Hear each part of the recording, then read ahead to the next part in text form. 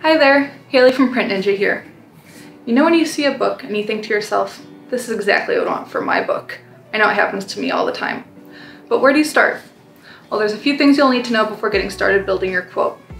The first is going to be your binding type. Next will be your book size, then your paper weights and finishes, and finally your interior page count. You can check out our explanations on binding types and interior page count in the links at the end of this video, but I'll be going over the rest here. Your first step should be to get your hands on one of our beautiful paper sample guides. No, really, get your hands on it.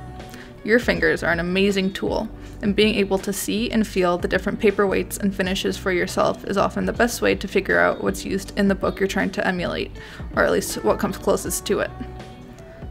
For this book, I can see that the paper is uncoated. It feels thicker than 70-pound text paper, but not as thick as 105-pound paper.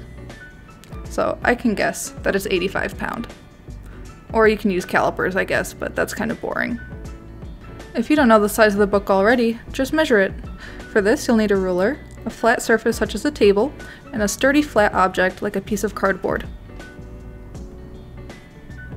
All you need to know is the width and the height. With your book on the table, place your flat object so it stands flush against the spine.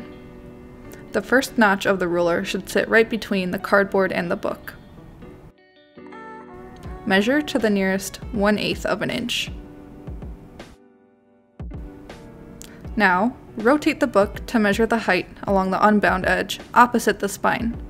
Be mindful of the gap at the start of the ruler. Again, measure to the nearest 1/8 of an inch. For hardcover books, the cover extends out approximately 1/8 of an inch from the interior pages on all four sides. This means the trim size of your pages should be 1/4 of an inch shorter than the book measurements.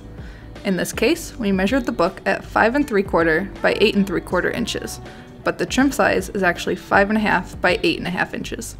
Now you should have all the information you need to bring your very own project to life. To order your very own sample pack, you can visit this link here. To check out our explanation on how to count your interior pages, you can check out this link. And to figure out your binding type, you can check this one out. Finally, when you're ready to get started with your quote, you can follow this link here.